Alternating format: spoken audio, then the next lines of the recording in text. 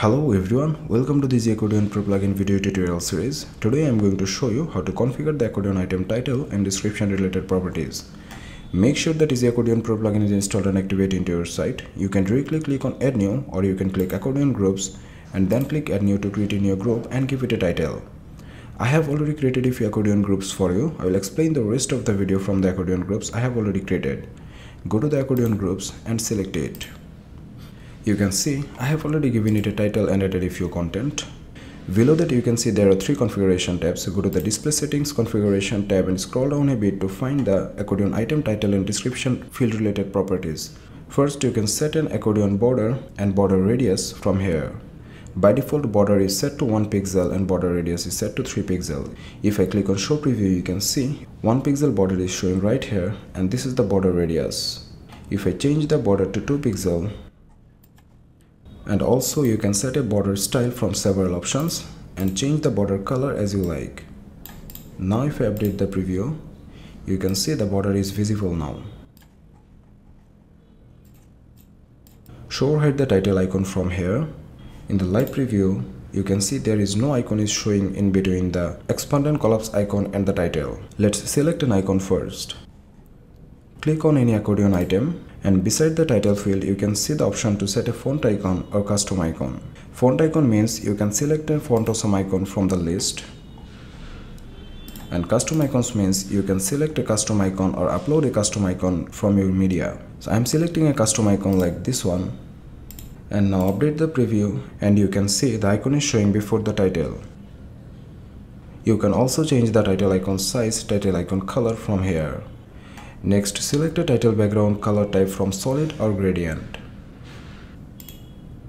This is the solid title background color. If I change it to gradient and update the preview, then you can see this is the gradient title background color.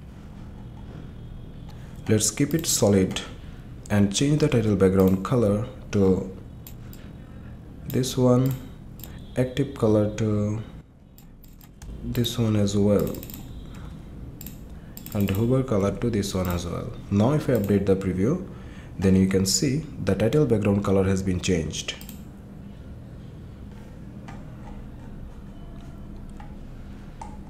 When you select gradient, you will have the option to change the gradient color as well, and also gradient direction from several options.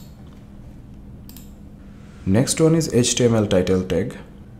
A user can define a heading tag for the title text from H1, H2, H3, H4, H5 and H6 tag. With this feature, this title tag plays an important role in the term of SEO. Set a padding around the title. By default 15 pixel padding is set around the title. If I update the preview and inspect the title with the Google Developer Tools, you can see the title is wrapped into H3 tag.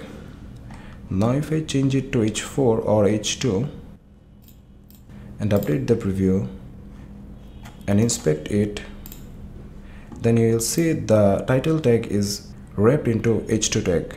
So this is how it works. Next feature is strip all HTML tags from description content. Strip HTML changes the provided HTML strings into a plain text. Let me show it with an example. On the live preview, you can see on the first accordion there are a few tags I have added, like bold tag, linking tag and color. Now if I check the box and update the preview, then you can see the HTML text has been removed from the section. So this is how the strip all HTML tags from the description content feature works. Next feature is line break. It indicates a point at which text is split into 2 lines. First, look at the description in the live preview and you can see there are 3 paragraphs. Now if I turn off the line break and update the preview, you can see all the paragraphs wrapped into a single line. So this is how the line break feature works. And finally, you can change the description background color and description padding as you like. If I change the description background color to this one and update the preview, then you can see the description background color has been changed. That's all about the accordion title and description field related properties. I hope you have got a clear idea about those. Now publish the shortcode. In my case it is showing update because I have already published it. To keep the changes, you need to update the shortcode. Now go to a page where you want to display it. Insert the shortcode using the Easy Accordion Pro Gutenberg block. Publish the page and view it. So this is how you can display the accordion groups into your pages, and the configurations you have made will be displayed in the accordion as well. So that's all for today. In the next video, I'll come up with another attractive feature of the plugin. Until then, take care.